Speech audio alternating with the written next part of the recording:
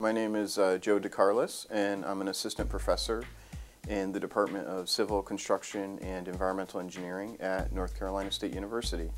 What I'm really interested in is our energy system at scales ranging from the local level, so at the level of an individual home, all the way up to global energy consumption.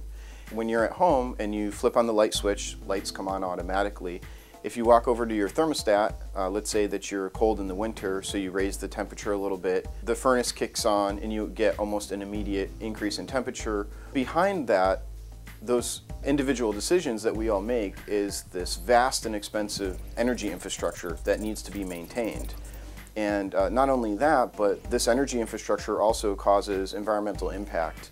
And we have to remember that it's not just our individual decision that the system has to respond to. We have over 300 million people in the US making the same kind of decisions every day, and we also have billions of people worldwide who have the same needs and desires. The challenge is to design energy infrastructure that meets all of our needs, that's relatively inexpensive, but also minimizes environmental impact. And the way that we do that is by running computer models of the energy system.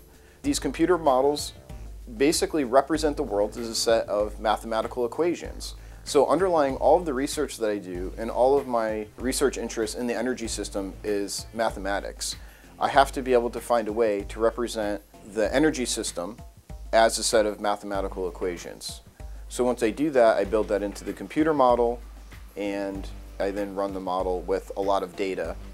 And I look at different future scenarios to see how the energy system might unfold. And in terms of mathematics, the models are really just a set of algebraic equations that are being solved by the computer. If you think about it in terms of basic algebra, you have several different variables. We don't know what they are. So it could be, instead of thinking in terms of X, Y, and Z, it could be the installed capacity of wind turbines, of solar panels, and let's say coal-fired power plants. And I don't know myself exactly what those values should be. So I basically formulate the computer model as a big algebra problem, and then I tell the model that I would like you to, for example, minimize cost, and then the computer then solves those algebraic expressions for me and delivers a solution that tells me what the minimum cost would be. The reason why I'm very interested in these algebraic models is because it's driven by a big problem. I think that we have huge challenges facing us in our energy system, and particularly the impact of our energy system on climate change. We burn fossil fuels, which creates CO2 emissions, and those CO2 emissions are now having an impact on our climate. So what really motivates me to study math is the ability that it gives me to tackle really difficult problems.